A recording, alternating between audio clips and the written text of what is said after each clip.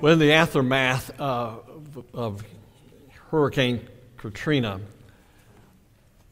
a helicopter pilot by the name of Ian McConnell said that he was told to keep 5 H-60 helicopters in the air around the clock, rescuing people from their homes, many from the rooftop of their homes. And he said that the first 3 times, the first trip, 3 missions they went out on, they rescued a number of people, including even dogs and a cat.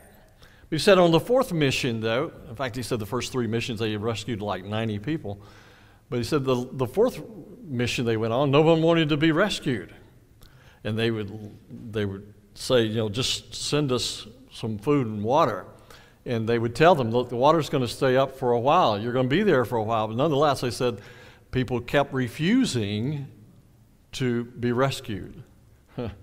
I thought as I've read that story, I thought there are many unbelievers who have the same posture when it comes to Christ, right? The only rescue that they have is Christ, but they defer not to. But for the believer who has trusted Christ, those believers that we know, should understand that God is a God who delivers. God is a God of salvation. The word salvation, soteria in the Greek, means at its root meaning, means deliverance, preservation. So God is a God who delivers. And that's what happens when we trust Christ. He delivers us not only from the penalty of sin and the judgment that is to come for those who resist Christ, but also He delivers us daily in our Christian life. As someone has said, the grace that saved us is the same grace that sustains us and delivers us every day in the life of the believer. Well, the Apostle Paul often prayed for that. I mean, he said in Philippians chapter 1, he says, "For I know that this will turn out for my deliverance through your prayers and the provision of the Spirit of Jesus Christ." And of course, David was no stranger to praying for deliverance. He prayed in Psalm 34, "The righteous cry, and the Lord hears and delivers them out of all their troubles." I mean, so often, is that not the cry of the heart of the believer? I mean, how many of us have not? I dare say no believer has not been at any place at some point in their life in which they said, "God, deliver me from this." And many times we cry out, "God, why is this continuing to go on?" Nonetheless, God is the God who delivers. Well, we've been walking through the book of Esther. It's been a profound journey as we've seen God's providential hand at work. Even though the name of God is not used in the book, nonetheless, the providential hand is without question evident in that book. God provided deliverance for Esther as well as for Mordecai, 2 Jewish people. And for that reason and more, that's why this book is so relevant to our lives. So we're coming down to the last 2 messages of this book, but nonetheless, it's a great book, a great reminder that God is a God who delivers, and we see that today in this chapter. And I think sometimes the question that I get over and over is, well, what does it look like when God delivers? If He does deliver, what does that look like? Well, today we see some of what it looks like when God is in the business of delivering. Let's turn to Esther chapter 9. Chapter 9, Esther. Right after Nehemiah, right before the book of Job. Now, it's been 2 weeks since we've been in the book of Esther, so let's backtrack just a bit. Remember, the villain Haman. Who is Haman? Haman was the second in command to King Xerxes or King Ahasuerus, right? And what happened? He deceived the king, tricked the king into basically writing an edict that would exterminate the Jewish people, the Hebrew people, right? And so Mordecai, a Jew, the cousin of Esther, gets wind of this, and he goes directly to Esther, and he says, "Esther, you've got to do something." And so remember, now, Esther was raised by Mordecai. I happen to believe that, personally, I believe that Mordecai, though he's her cousin, I have to believe that he's a bit older than her. Esther, probably when she became queen, was no older than 21. So by this time, she's about 24, 25, at most probably. But Mordecai kind of reminds me of an uncle that kind of, I had 4 uncles on my mother's side and 5 uncles on my father's side. And so most of them were always very fatherly to me. So I kind of think Mordecai was kind of like that. And so he goes to Esther and he tells Esther, look, you got to do something about this. Now, remember, at this point, the king, who's married to the queen Esther, did not know that she was a Jew. But Mordecai says, you got to, look, don't think that you'll be rescued or that you won't die just being a queen. You're a Jew also. And so at this point, she goes to the king, but let me back up just a bit. Before this, of course, the king put an edict. He listened to Haman, did what he said, what his request was, and put this into effect. Now, in the laws of the Persians, the Medes and the Persians, once a law was put in place, it could not be reversed. That's just the way you can check out Daniel chapter 6. At Daniel chapter 6, you'll see that there are a couple of references to the fact that a law with the Persians, once it's in place, cannot be revoked. So all the king could do at this point is to put another law in its place, or put it not in its place, but put another law that would kind of soften that. And so what did the king do? He put a law in place that favored the Jews and said that the Jews would have the right to defend themselves. Now, let's begin reading in verse 1, going through verse 4. Again, now in the 12th month, this is the month of Adar, or Adar, depending on how you want to pronounce that Hebrew word. On the 13th day, when the king's command and edict were about to be executed, on the days when the enemies of the Jews hoped to gain the mastery over them, it was turned to the contrary. The table was turned is really the literal Hebrew here. It was turned to the contrary so that the Jews themselves gained the mastery over those who hated them. The Jews assembled in their cities throughout all the provinces of King Ahasuerus to lay hands on those who sought their harm. No one could stand before them, for the dread of them had fallen on all the peoples. Even all the princes of the provinces, the satraps, the governors, and those who were doing the king's business assisted the Jews because the dread of Mordecai had fallen on them. And then verse 4, indeed Mordecai was great in the king's house, and his fame spread throughout all the provinces, for the man Mordecai became, now watch that, greater and greater. Verse 1 really provides an overview of the events of this chapter. Verse 2 provides additional details of the killing that took place after these edicts. For example, in verse 2, verse 2 emphasizes that the Jews prepared to lay hands on those who would seek to bring harm to them. In other words, they did not randomly attack whomever they pleased, but they fought defensively, even though the edict sign allowed them to do much more than that. The Jewish men were organized, they were armed, they were ready to confront any enemy who would attack them. But the Lord gave them a greater weapon, if you didn't notice in the text.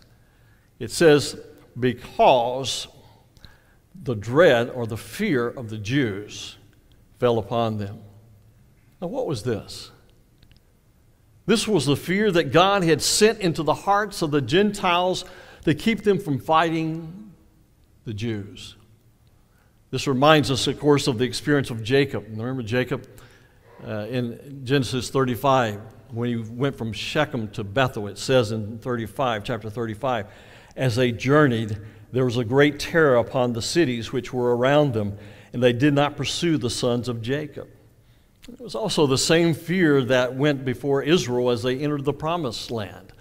In Deuteronomy chapter 2, it says, this day I will begin to put the dread and fear of you upon the peoples everywhere under the heavens, who, when they hear the report of you, will tremble and be in anguish because of you. We also read in Joshua that Rahab told the two Jewish spies of the fear of Israel, and that fear had paralyzed the people in Canaan, and that fear helped them have victory. But there's another aspect of this fear that we need to note as well.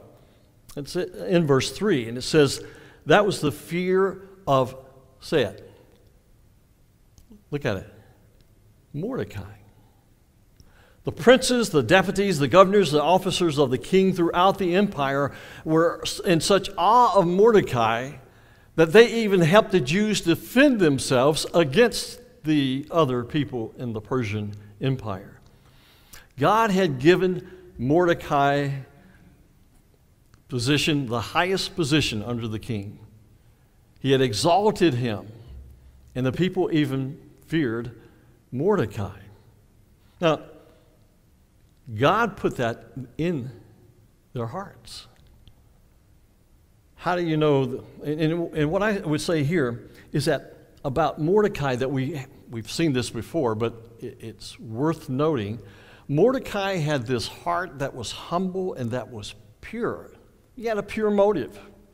You never see Mordecai, in spite of the mistreatment that he got. Remember, Mordecai was the one who spilled the beans about the plot against the king. He saved the king's life.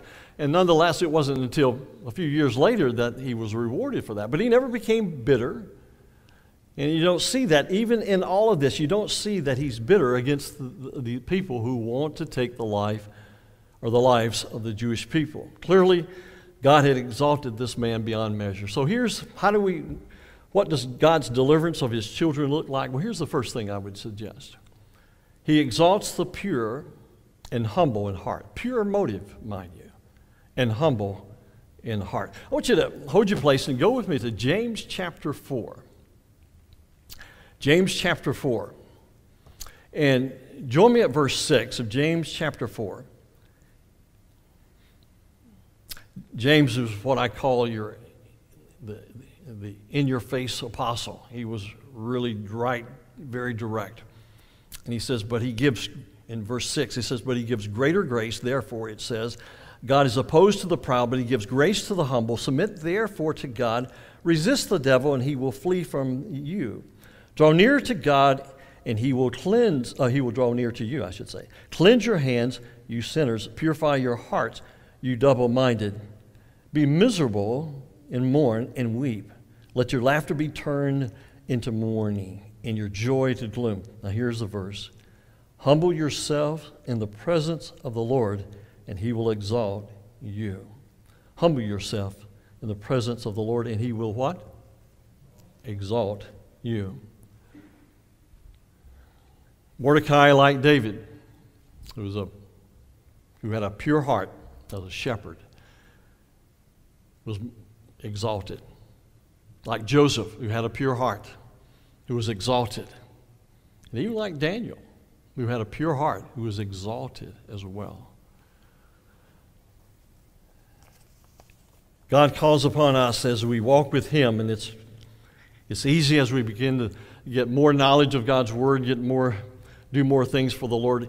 It's easy to fall into that trap of pride. But here's Mordecai, who never became bitter, who never became hostile, who never became prideful, who had a pure motive. And what did God do? He exalted him in due time. You may find yourself in a place where you think, well, why am I here? I deserve to be in a bigger place, a better place. God says, wait. I'll exalt you if you need to be exalted, if your heart's pure. Now, let's read on. It says, then the Jews struck all their enemies, in verse 5, with the sword, killing and destroying. They did what they pleased to those who hated them. And at the citadel of Susa, the Jews killed and destroyed 500. And Parshantatha, Dalphon, Aspatha, Poratha, Adaliah, Aridatha, Parmeshtha, Risai, Aradai, and Viztha. Now any of you who are preparing to have another child, here are some names that you perhaps can use as you think about. Nonetheless, in verse 10 it says, the 10 sons of Haman, the son of Hammedatha, the Jews' enemy, but they did not lay their hands on the plunder. On that day, the number of those who were killed at the citadel in Susa was reported to the king. Now, verse 5, if you look at verse 5, go back and look at verse 5, it elaborates upon the Jews' victory, adding that they did what they pleased with those who hated them. Now, that's an interesting phrase because it's become a controversial phrase by commentators. In fact, in the Septuagint, which is the Greek translation of the Old Testament, you've heard me talk about that, that particular phrase is not even in there. Now, remember, the Septuagint is not inspired, though it was interpreted by 72 Jewish scholars, and it's a very respected translation. In fact, Jesus quoted often out of the Septuagint from the Greek translation. So did Paul. Nonetheless, though, there are some commentators who say that that statement implies that the Jews did more than defend themselves, that they took up their own vengeance. I think not, for a couple or more reasons. First, the Edict of Mordecai only allowed them to fight if they were attacked. Secondly, in verse 11, it states that they did not lay their hands on the plunder. The fact that the fact that the Jews did not take the goods of those whom they killed in self-defense underscores the integrity of their motivation. The Edict of the King said you could do more than that, but they did not. And thirdly, I think the phrase could simply mean that God had so provided supernatural power to put to death those who came up against them. And I think there's no doubt that he provided supernatural power here. Let me illustrate it this way. Sometimes, this is football season, right? So sometimes you watch football, and sometimes you flip from one channel to the next, and you'll see one team that's just outmatched, just completely outmatched. And one team will just push them around and score touchdown after touchdown and so forth. And someone would say, this team had their way with this team, the weak team. Someone could say also, they did what they pleased, whatever they wished to do. That's the idea, I think, in this context. There's no doubt that God gave the Jews supernatural strength to defend themselves and even kill those who wished to exterminate the Hebrew people like Haman, people like his sons. You remember the story of Elisha. Remember Elisha and his servant in his tent looks out of his tent and he sees them surrounded by the armies of Syria. Now, Elisha had been reading the king's mail particularly, and he was always in the face of the king, so the king sends out his army. And so the servant looks out and he sees them surrounded as far as he could see, and he runs back to Elisha and he says, "Wake up, Elisha, we're surrounded. And I can just picture Elisha kind of yawning and saying, no, greater are those that are with us than those that are what? Against us. And, the servant by this time is thinking, what's wrong with this guy? His brain is baked. He's been in the sun too long. But the text says that Elisha prayed that God would open his eyes. And what did he see? Armies and chariots of what? By the way, I love that movie. Colonel J.K. McMahon was a man that Debbie and I knew well. We knew him well because when we were in college, we went to Bible study at his home. Colonel McMahon by this time was a retired colonel, and he had flown jets.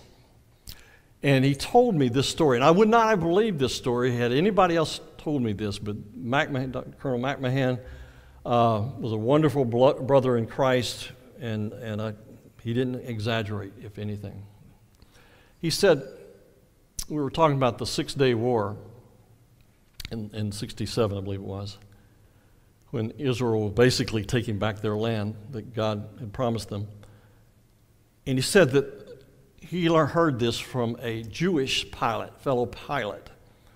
He said that the Syrian army, some soldiers said that when they were in a particular place in a particular time, that they saw hundreds of tanks, Israel tanks. The Jewish officer said, number one, we don't have 100 tanks. So number two, we were never there, that place. Well, that's the idea.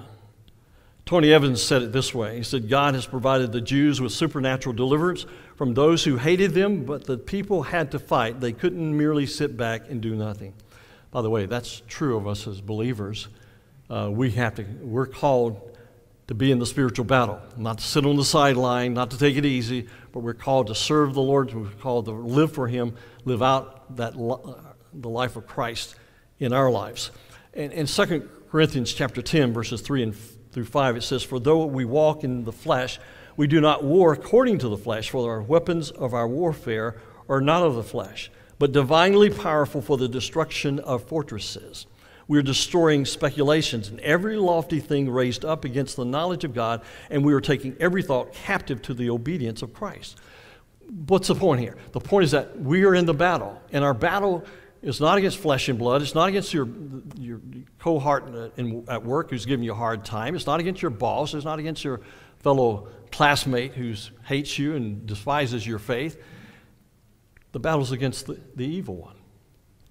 But God gives us the power to face that battle if we're walking with Him. David had to take up his slingshot. Remember that? He had to take up his slingshot. But what did he say to Goliath? He says, "It's over for you, bud." Because he says, and the reason it's over for you is because God is going to take you out. This is the Morgan translation. God is going to take you out to prove to everyone that there is a God in Israel. He said, the battle's not mine, it's the Lord's. I think that was true in Mordecai and Esther's time. And listen, the fact that the Jews in other parts of the empire killed 75,000 in one day shows how many people, nonetheless, hated the Jews, even though the edict had been written. It basically told them, look, treat the Jews with favor. And so since the Jews were greatly outnumbered in the empire, their victory was certainly a tribute to their courage, faith, yes, but also to the power of God on their behalf. Supernatural intervention, we would say. Now, let's read on. It says, the king said to the queen Esther, the Jews have killed and destroyed 500 men and 10 sons of Haman at the citadel of Susa. What then have they done in the rest of the king's provinces? And we read that a minute ago, just a minute ago. Let's go to verse 13. Then said Esther, if it pleases the king, let tomorrow also be granted to the Jews who are in Susa to do according to the edict of today. And let Haman's 10 sons be hanged on the gallows. Take note of that. So the king commanded that it should be done, and an edict was issued in Susa. And Haman's 10 sons were hanged. The Jews who were in Susa assembled also on the 14th day of the month of Adar, and killed 300 men in Susa, but they did not lay their hands on the plunder. Now the rest of the Jews were in the king's provinces assembled to defend their lives and rid themselves of their enemies, and killed 75,000 of those who hated them. But they did not lay hands on the plunder. Now, some commentators, again, have seen Esther's request in verses 12 and 13 as a bit bizarre. The question is, why would she ask to have the bodies of Haman's sons hanged? And they didn't hang them, they actually kind of poked them and put them on a stick. Why would she do that? Why would she request that? Isn't that a bit over the top? Doesn't that show that she's vindictive, that she's angry, that she's hostile, that she's bitter? And I say no, it does not. You see, Haman's strongest support was in the city of Susa. And by hanging the bodies of Haman's son, it would be an act to deter those who would entertain the thought of killing the Jews. Esther, in a sense, was saving lives of her Hebrew people and even many Persians. Remember this. and this is what brings me to this conclusion. The author of the book of Esther has consistently portrayed Esther as a paragon of wisdom, which in my opinion supports the view that her request in verse 13 was motivated by a desire to help the Jews, not to get revenge on her enemies, and to put an end to bloodshed, as much as she could at least. So here's what I would say about Esther. Instead of being a woman of bitterness, I would say that she was a woman without guile. A woman without guile. She was, and here's what I want you to get. God delivers. He smiles upon the guileless heart. The heart that's without guile. Now, what is guile? Well, one dictionary puts it this way. It's insidious cunning in attaining a goal. It's crafty or artful deception, duplicity. And I would add, with evil intent. Romans 16:18 says, "For such men are slaves, not of the Lord Christ, but of their own appetites. By their smooth and flattering speech, they deceive the hearts of the unsuspecting." Now, that's the American Standard. But the word there that's used is akakos. Akakos. Now, take the alpha off the front, or the A, and you have kakos, and that word means guile, those who have guile. When you put an alpha on the beginning of a Greek word, it negates it. It reverses it, in other words. So here it's saying, he says, they deceive the people who are guileless. See, people who are guileless sometimes do not detect the guile in others. Remember that cliche, it takes one to know one? And some of those who are unsuspecting or those who are guileless often become targets of those who are deceitful. Hebrews 7:26 says it was fitting for us to have such a high priest, holy, innocent. There's that word again, without guile, and undefiled, separated from sinners, and exalted above the heavens. And the Septuagint, the Greek translation again of Job, chapter 2, verse 3 says, "The Lord said to Satan, 'Have you considered my servant Job? For there is no one like him on the earth, a blameless,'" there's that word again, alpha with the alpha on the front, kakos, "without guile, an upright man, fearing God, turning away from evil, and he still holds fast his integrity, although you incited me against him to ruin him without cause." Even Job here points out was a man without guile.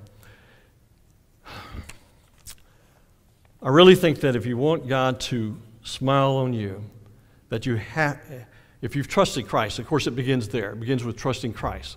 All this won't work unless you trusted Christ as your Savior. You allowed Him to become your Savior. But all this is saying is that we need to rid ourselves of vindictiveness. We need to keep short accounts. Rid ourselves of vengeance. Over the years and many, many hours of counseling, I am convinced that this is often where the believer loses the ball, drops the ball, fumbles the ball, and loses the joy of their salvation, the joy of personal fellowship with Christ. Is they allow bitterness and vindictiveness to control them.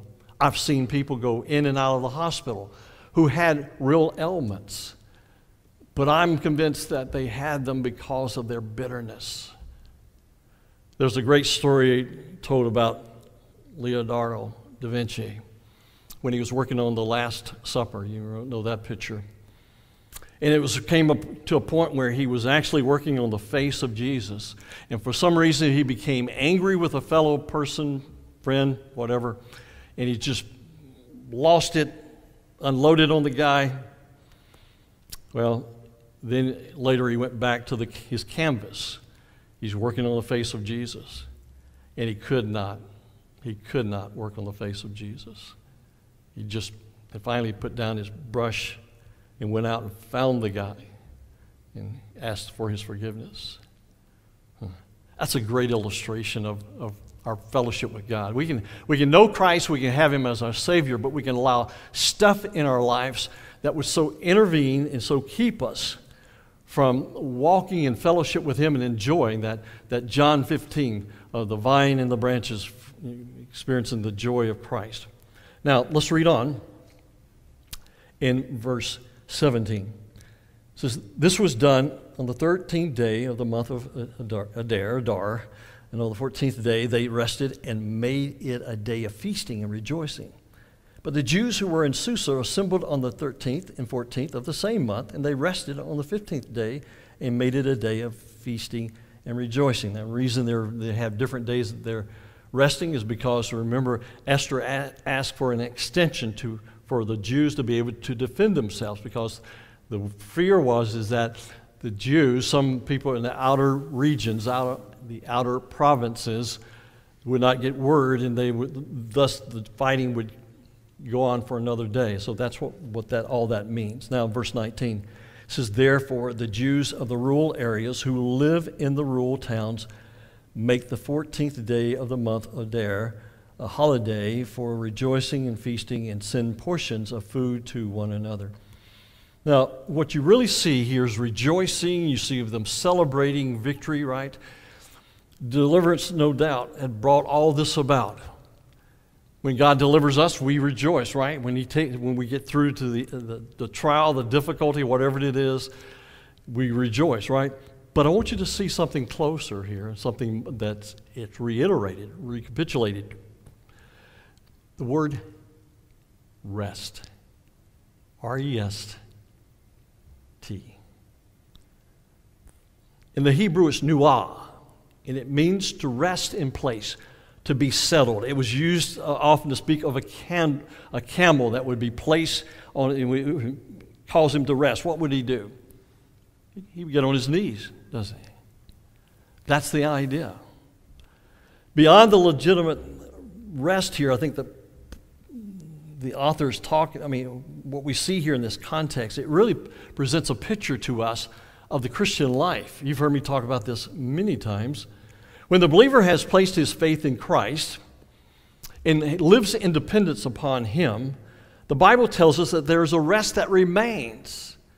And he gives a description in Hebrews as if it's like going into a room. It's entering something, like entering an event. I want us to go to Hebrews chapter 4 and just highlight some of these passages. And again, I realize for some this is familiar territory, but again, it's important. Now, the context, what's going on in the book of Hebrews? Well, I think this is speaking to the book of Hebrews, is speaking to believing Jews, but who have gone back, who desire to go back into the old sacrificial system. Now, why is that? Well, the Jews believed that the Messiah would give them rest. Once the Messiah came, He would give them rest. But now they find themselves facing persecution, facing tribulation. And so they're thinking, well, wait a minute. In the Old Testament, we were told that if you face tribulation and persecution, that was a sign of God's dishonor of you. A sign of God's, saying not, just being displeased with us. Of course, in the New Testament, persecution, tribulation can be a sign of God's refining process, sign of God's blessing, sign of God's hand upon us. But they didn't see that. They didn't understand that. And so many of them were beginning to forsake their faith and go back to the sacrificial system. And what does the author of Hebrews, and again, that's a debate as to who it is, the author of Hebrews says, no, there's a rest that still remains. Now, in Hebrews chapter 4, and by the way, uses the people wandering in the wilderness and going into the land of Canaan. And the land of Canaan is not, in this context, is not a picture of heaven. Though that'd be a great picture, wouldn't it? But that's not what he's talking about here. He's talking about a rest that remains for the believer in that day and time that also remains for each of us. Now let's pick it up in verse 1. We're just going to spot read some verses here. It says, therefore, in light of the people who wandered in the wilderness and who did not believe in, trust God, and who were left out in the wilderness, he says, therefore, let us, say it with me. What? Fear. Fear. I thought we weren't supposed to have fear. It says, let us fear if while a promise remains of entering his rest, any one of you may seem to come short of it. Now, the phrase come short of it in the Greek could be come late, fall off. So what does he say? He's saying the only time that we need to have fear, you have anxiety, you have worry. No. He says the only time you need to have fear is when you fail to enter his promise. Enter his faith, rest life. Enter his room of rest. The word rest in the Greek is kata, pauses. It comes from the verb form is pao. It's made up of two words. Kata means down. Pauses it means to cease work. So that's where we get the word pause, right? But it's a compounded word, and when he puts the kata on the front of it, it intensifies it. He could have just used the word pao and say, cease doing what you're doing. But here he puts added emphasis on it to, again, emphasize the word. In my mind's eye, again, using the athletic illustration, it pictures someone who comes to the sideline after they've been playing for a while, and most of them go and sit, but some of them come and they kneel on their knee, one knee at least, and watch what's going on. They're resting. Could be in volleyball, girls volleyball, or soccer. Could be in any athletic event. But what do? Sometimes they come to the sideline and they kneel. That's the picture that's given here. So here's number 3. Here's how God delivers. He gives rest to the delivered heart. He gives rest to the delivered heart. Matthew 11, verses 28 through 30 says, come to me, all who are weary and heavy laden, and I will give you what? Rest. Take my yoke upon you and learn from me, for I am gentle and humble in heart, and you will find rest for your souls, for my yoke is easy and my burden is light. Now that passage is often used in the context of salvation, one coming to Christ, but it also has an application to the believer who's walking with Christ. Isaiah 26 verses 3 and 4 says, the steadfast of mind you will keep in perfect peace, because he trusts in you. Trust in the Lord forever, for in God the Lord we have an everlasting rock. I've noticed over the years, going through airports, that sometimes you come upon this place, and there's a room, and there's a sign above it. It says, chapel. And you think here in the hustle and bustle of the airport where people are going nuts or going fast, and here's a room that says chapel. And you think, why is that there? Well, the people of the airport who build those airports realize that many people come carrying a lot of baggage, not just physical baggage, but emotional baggage, hurt and pain. And they need to stop sometimes. Some come grieving, having either on their way to a funeral or coming back from a funeral. So they go into the room and there's quiet, there's peace. I want to say that's the picture of the believer who learns how to enter rest in the midst of the storm.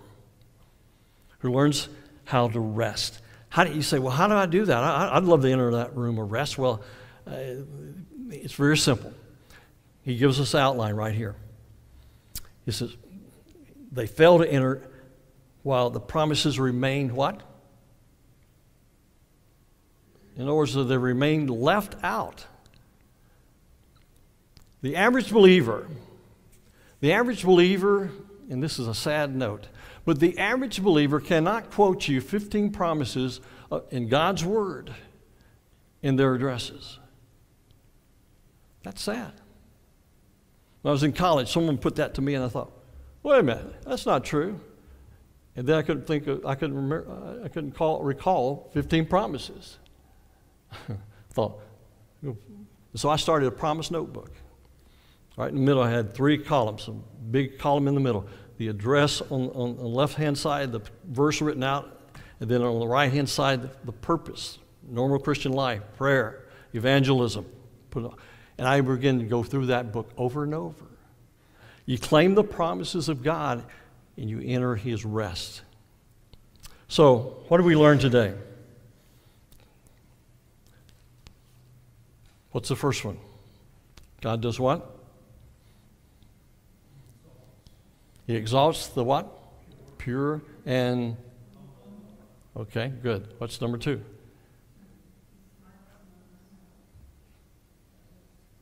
Number 2, what is it? He smiles on the what? Say it out. Say it one more time.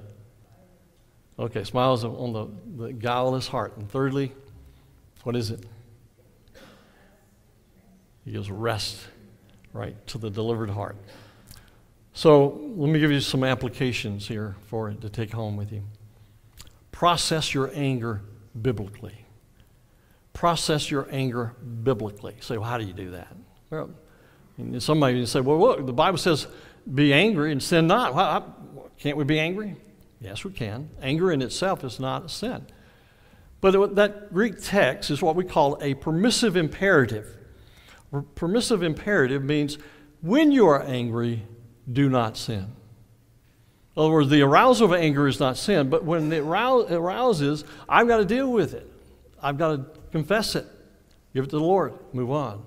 Secondly, remember the Lord is your avenger. Romans 12:19, which is a quote out of Deuteronomy 35, says what? Vengeance is whose? Who's mine? Who is that? God, right? When we claim vengeance, we're on God's property. We're trespassing. God puts a sign that says, stop, no trespassers. Thirdly, remember, God often chooses to deliver through the storm, many times not out of the storm. If you've never trusted Christ as your Savior, whether you're here today or watching online, or shall watch online, let me say that first, all this will not make any sense.